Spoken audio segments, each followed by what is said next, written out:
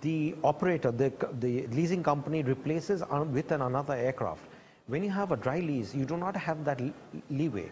When you are doing a back-to-back with two aircrafts, it's always good to take a support from someone which can give you an aircraft in lieu of an aircraft, if your thing. When you have a big fleet, then you can do a tail swap. But when you have a small fleet, this is, I think, the best model to go about. Most of the people are doing that. So when they go more than 10 aircrafts, that's the time you see that slowly they're getting into the dry lease model. See, now everything comes at a premium. If you're going on a wet lease, you are shedding off a lot of liabilities to someone else. So there is a premium. You know, whenever the liability goes up, there's always a premium you pay. So maybe they're paying a bit more extra, but they're safeguarding the operations on a day-to-day. Because when you have passengers booked in and the aircraft has a problem, those passengers are going to be inconvenient. So this is the best way to protect that. Even airlines like Emirates, they take aircrafts on lease. They don't own it because they know end of what do you do with the aircraft after, let's say, 5 years, 7 years, 10 years down the line. Because when you want to get rid of them, you have depreciated the machine to that level then you look for people.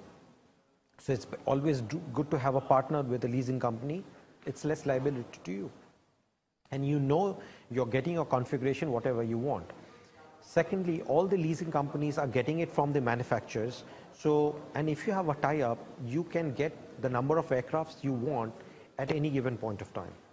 So you don't have to wait in queue and decide on that. See, you know, there was a company, airline by the name Air, which operated 8 months into there. There are always, whenever a local airline starts the operation, there are two parts of it. The first is, there is always a nostalgic feeling for the people in Nigeria that they will use their own airline, okay? Emirates, people use when they have that the passengers transit out of Dubai and they have an onward connectivity. Medview would also get into that stage when they have interlines with others where they have also connectivity in there.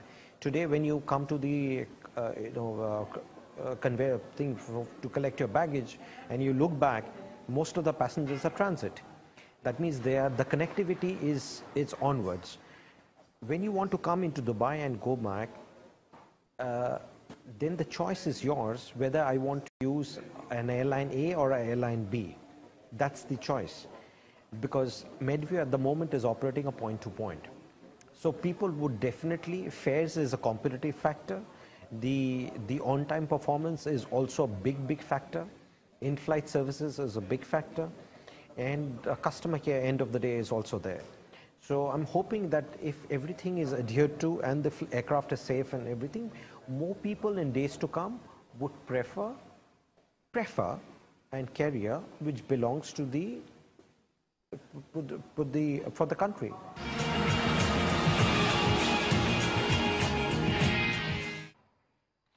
The French president and Qatar emir arriving at a news conference. France and Qatar have signed commercial contracts worth around 12 billion euros to show the strength of the economic ties. Qatar has agreed to buy 12 more Rafale fighter planes from Dassault Aviation and will employ France Suez to dredge and clean Qatar's lagoon, and has also retained 2 French companies to build and operate a metro system in Qatar.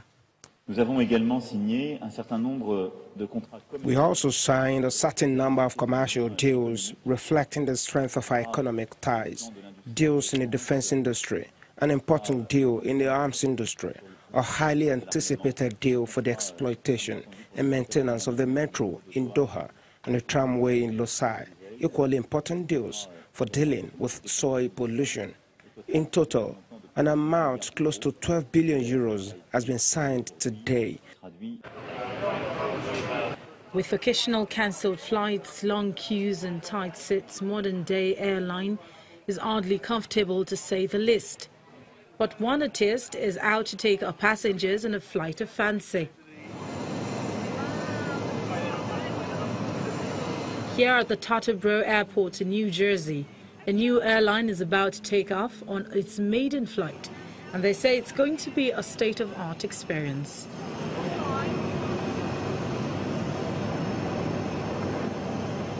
Angel Airline is the brainchild of Chinese artist Qiumin Liu.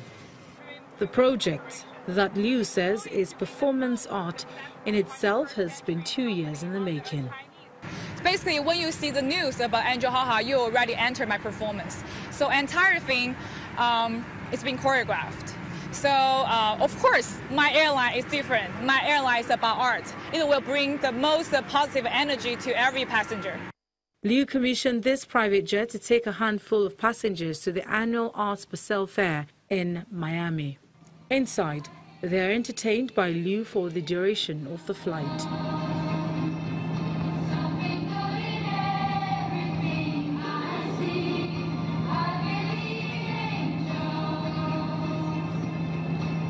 Liu has more flights scheduled to arts destinations around the world and hopes to own her own dedicated Angel Aha airline aircraft in the future.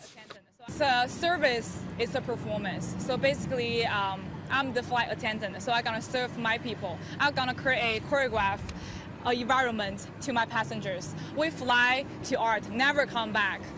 Fly with Angel Haha, fly with happiness. That's the spirit. But with passengers shelling out $3,500 for these flights to Miami, it seems that Angel Aha is just reserved for the jet-setting arts collectors for now.